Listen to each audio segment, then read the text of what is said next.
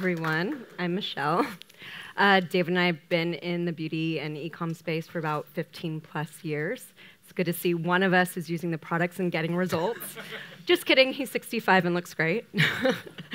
So being in the same industry, we often end up at the same conferences. Usually I'm somewhere out in the crowd. Within eyesight, I can remind him of his posture and just smile. So being on stage today is a little bit different. I was trying to think of what beverage and beauty have in common, but I guess the more of the delicious alcoholic beverages you guys are making, the more beautiful everybody becomes if we're imbibing. David's going to speak today about Omni-Channel failures and successes. So we're going to sit down, I guess, for 20 minutes. I'm sure that sounds fun to you guys, right? Sitting with your wife for 20 minutes, questions and answers. I'm slightly familiar with your backgrounds and that brief stint as a male hand model, but why don't you share with the audience how you got into cosmetics? Sure. Thanks. First of all, thanks Bill and Layla for having us. We had a pre-call with Richard, who was going to be the moderator, and Richard, if you know him, is a pretty tough guy, and he sounded like he was going to skewer me. So when he couldn't make it, I was a little relieved, and then they said, well, now we're going to have Michelle sit up here with you, and I really went into full panic mode. I don't think I've been this nervous since I proposed. So how did I get into beauty? I mean, come on. I graduated from law school and business school in 1999. Obviously, the e-com boom was the first boom. Was happening then. I did not want to be a lawyer. So I was very, very, very excited to start a web business and start selling something online. I didn't know what, but I just knew I had to sell something on the internet because every person in the world is buying online, of course, in 1999. My mother is a dermatologist. Mark will be happy to know that my mother actually removes tattoos from gangsters. So Mark, kudos to you and the homeboy guys. She sold products in her office. And I said, hey, Mom, can I build you a website? And she said, what's the internet? And I said, don't worry about it. We'll get this set up, and we'll just start selling your products online.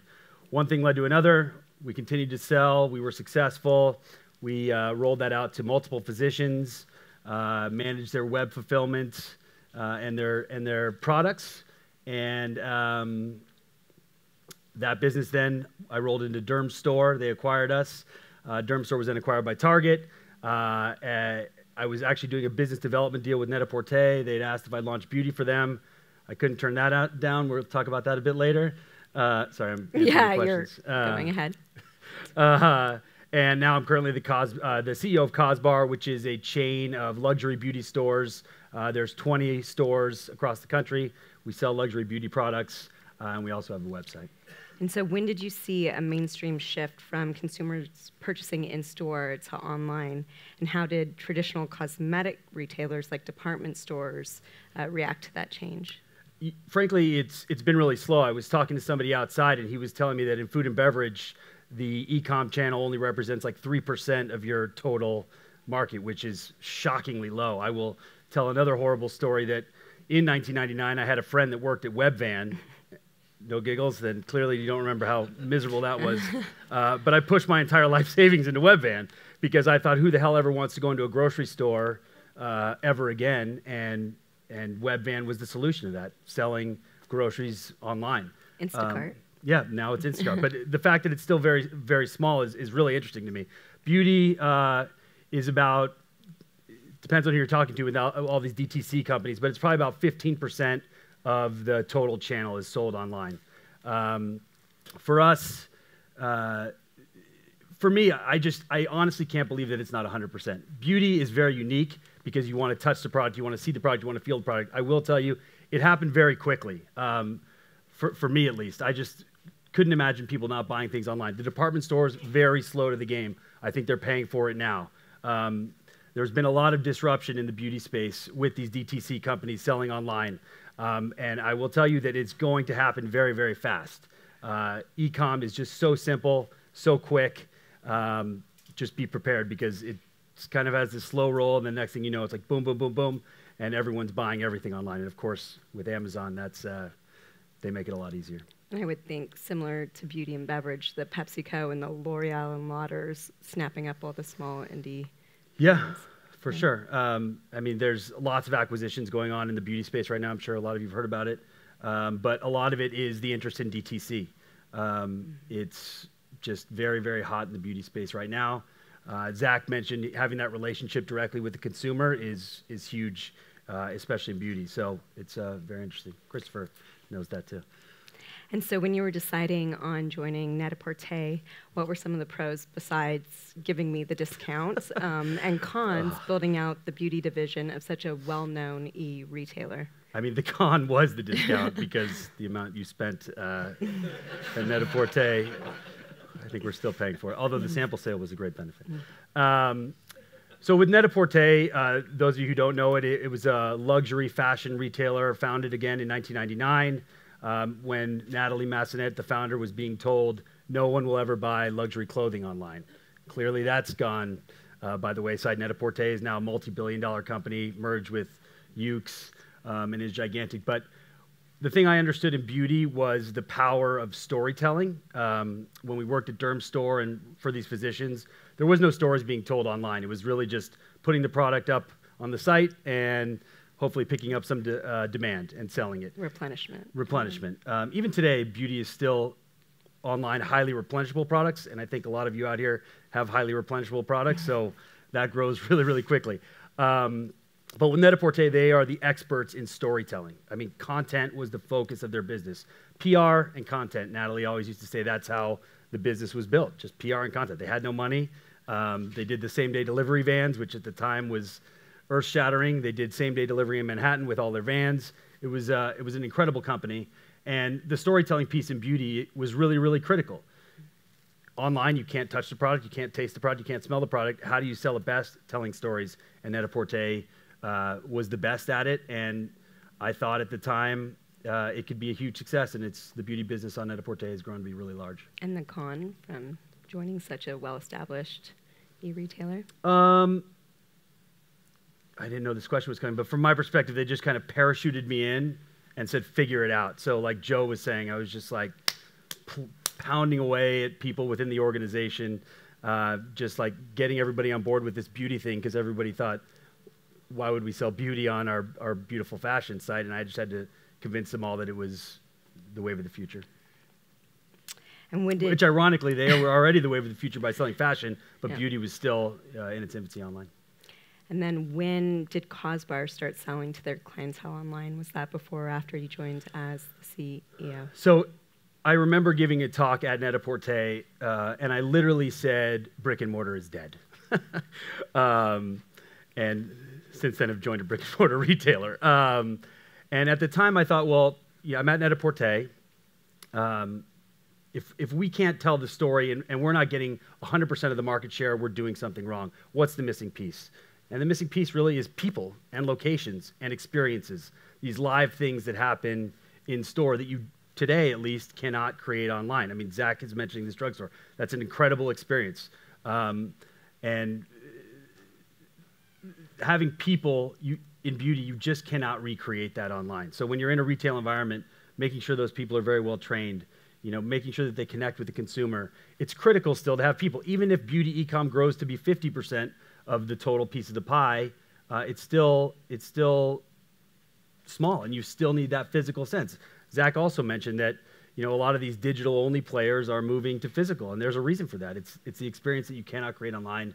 And I thought at Net-a-Porter we could do that, and we made a lot of great strides to bring beauty to life online, but you can't beat people and physical experiences. And the consumer's looking for that experiential element too, with the pop-ups and everything that you're trying and doing, both at Net-a-Porter and Cosbar. For sure. I mean, the physical experience is key. I think in modern retail, everyone has to kind of figure out how to play nicely with everybody. A lot of people today have talked about competition. I'm also very open to sharing our successes, partially because I think, go ahead and try, but mostly because I think retailers are going to have to get smarter. They're going to have to work together. Players that you might not necessarily think can play in the sandbox together, can and will, and do it in a unique and cool way. I just think the physical piece of brick and mortar is far from dead, and I wish that wasn't recorded. And so how did you first implement the e-commerce strategy at Cosbar, since digital was so small for them? Yeah, digital was an afterthought at Cosbar. It was, the reason they built a website is actually they did a partnership with Target. So they had to scramble and get a website built, but there had been no thought put into it. It was just a transactional place. The first day in my vision of Cosbar the entire time has been Omni-Channel. Omni-Channel, Omni-Channel, Omni-Channel. You have to touch the consumer in every place that they are. It's critical. You've got these great physical locations. How do you enhance those physical locations with digital? And it's been a journey so far.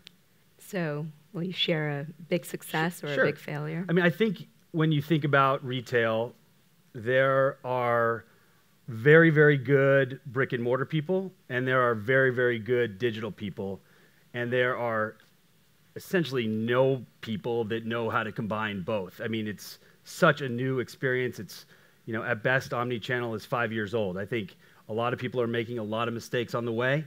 I have this ridiculous acronym, ABTO, always be thinking Omni. I literally repeat it every day. I think there's an F in there somewhere. Well, no, But, so yes, when people say, like, let's do this for our .com, and I say, well, ABTO, like, what are we going to do in the physical space to make sure that translates? You want to give the customer the same experience both digitally and physically, and it's your opportunity to really grab hold tightly of them. I mean, the physical piece you grab hold tightly, and then how do you translate that digitally? It's really, really hard to do, and not many people are doing it out there very well, and we try to do it, whether it's same-day delivery, buy online, pick up in store. All these things sound like they're happening all over the place, and they're just not still. I mean, there is such a long runway to connect the two dots and to make everything omni-channel. It's exciting to me, also very challenging. I mean, we've had so many hiccups along the way. I mean, Caitlin said, I mean, things break every 5 seconds. It's literally like we're trying to connect digital dots, we're trying to connect systems together, and it just constantly falling apart. And we're just trying to put it back together and make it whole. And to us, ultimately, it's the experience that the customer has. So when something does break, we scramble very quickly to get it fixed and give them the best possible experience. And if you were to give 3 pointers to beverage brands implementing an omnichannel strategy or adding an e-commerce strategy to their current retail play, what would they be? 3? Richard was only going to ask me for 1. I'll start with 1, and if I can think of 2 more, we'll go from there. In omni-channel and in retail and in branding, I think the #1 most critical thing is the consumer. They are driving the conversations now. I'm not very familiar with the beverage industry, but you know, seeing Coke signs everywhere, and it's delicious, and people holding hands across the United States, you know, that was cool back then, but now it's the consumer driving the messaging. They are your branding tool. You have to focus on them to deliver what they want. If they want a product in the middle of the night and they want a text, you have to give it to them. I mean, it's so critical in everything that you do. It's they have to be the center of honestly all your decision making. They are the power of your brand now. Through Instagram, through social media, they can crush your brand overnight. I mean, if something goes viral that's bad, it's awful. But at the same time, you know, they're thinking of your brand in ways that you haven't necessarily thought about, and that's what you have to regroup on too as well, I believe. You have to look at the conversations out there that are happening about your brand, and if they're good, definitely embrace them. Do what you can to make them part of your branding, because that's what the consumer thinks about. If you're thinking about things and you hear things that aren't aligned from the consumer, you are not on the right track. You really have to listen to them. You have to listen to your social media channels. You have to reach out to customers. You know, every Instagram post you have to comment on. You have to say thank you. I mean, the expectations of consumers are through the roof, and they're only getting, I guess, better or worse, but they're only getting more challenging. And you have to service the consumer or you're going to die. I love the phrase, by the way, an inch wide and a mile deep. I mean, I think knowing your consumer and going with that group, you're going to find people that can engage with you, that understand what you're doing, and you can go deep on those people and be a really strong brand. Thanks. I'm going to steal that one. And then I'm also going to steal Joe's picking up a wheelbarrow. Just like at home. Sorry. Every time I try to talk. I'm also going to picking up a wheelbarrow and running really hard. I'm just going to. That's how we run business too. Small entrepreneurs, you have to do that. So to go on a little bit of a side note, you have to just go to the wall on everything. I mean, it's just constantly doing it. My team is constantly telling me, God, you're just pushing us too hard. And I'm like, well, I'm going to push you harder because we just got to keep moving. We got to plow through this, and we got to be the best that we can be. Sorry. Speaking about talking about listening to your consumers, do you want to talk anything about your loyalty program you developed and Sure. Cosbar? The DTC piece, you have the great opportunity to create a loyalty program. If you're not going to do it, beauty loyalty is everything. I mean, you look at Sephora, you look at Ulta, 85% of their revenue is coming from their loyalty programs. We just launched one 2 years ago, and it's now like 75% of our revenue. I mean, it gets the consumer coming back. It doesn't make you look like you're discounting your brand because we're a luxury retailer. We never say 20% off. We always say triple points or something of that nature to kind of get around the luxury stigma. So I would really recommend a loyalty program. It just builds the strength that you have with your consumer. And again, by putting the consumer at the center, they all love loyalty programs. We decide to keep it as simple as humanly possible. There's a lot of weird, complex things out there. There's also great, I will say, I've seen some great experiential loyalty benefits where like, maybe a Sufferfest takes you on a bike ride or something of that nature to their VIPs or something and gets you get a free keg or something. I don't know what it is, but I think putting that on top of something really basic and simple where your consumers feel like you're giving something back to them is very powerful and works quickly. I mean, literally we fired this thing up and in 2 years it was a huge chunk of our business. So I think we're through the questions. We can take questions from the audience if there are any.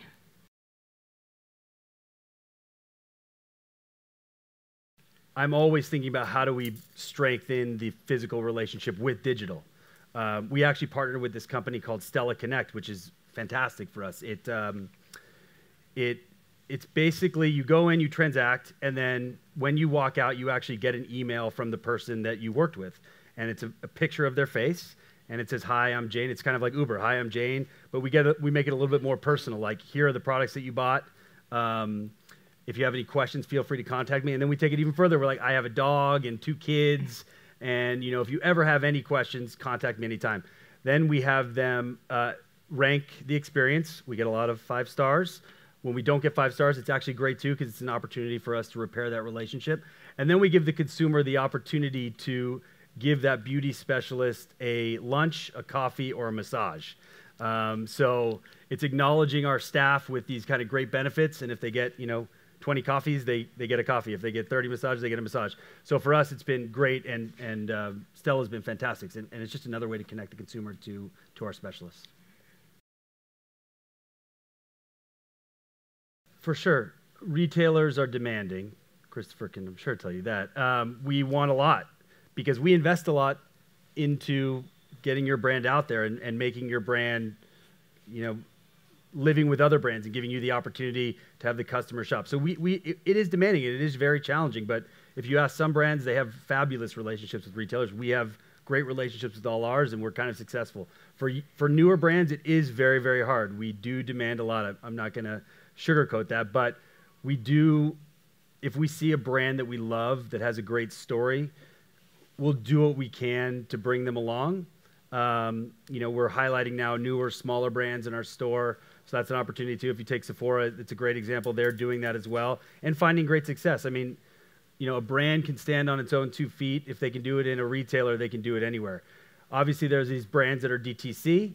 Some are very powerful, but we think as retailers, we give them kind of the magic sauce that they need. And I do think that there's a lot going on right now in the space. The DTC thing in particular is interesting. I do think that, a lot of these DTC brands will end up going with retailers as well and kind of figuring out the in-between space because there's room for all of us. I always say that women do not shop single brand. They shop multi-brand, so that's what a retailer brings as well.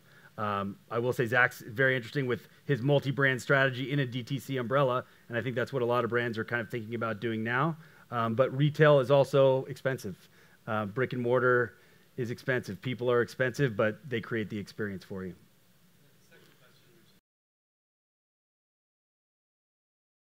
Yeah, I would actually say that's where beauty is behind food and beverage. I mean, the clean movement, I feel like, has been happening in food a lot longer. Beauty, it's really having a moment right now, and I think it's going to continue to. I think the packaging is becoming less important. I think the whole notion of luxury is changing a bit, especially in beauty. So we're kind of looking at it as luxury to us is the service that you get in our store, and the products don't necessarily have to be, the solid gold packaging with 1/10 of 1 ounce of product within. I think it's important to the consumer, so I do think that's shifting. I think people are becoming more cognizant of ingredients. I think there is a big shift there in the beauty industry. I think millennials are helping to drive that. They're wanting to know what's in the product and are starting the conversation. And I think that the brands have to react, and a lot of them that are doing it well are listening, and that they're willing to invest for formulations.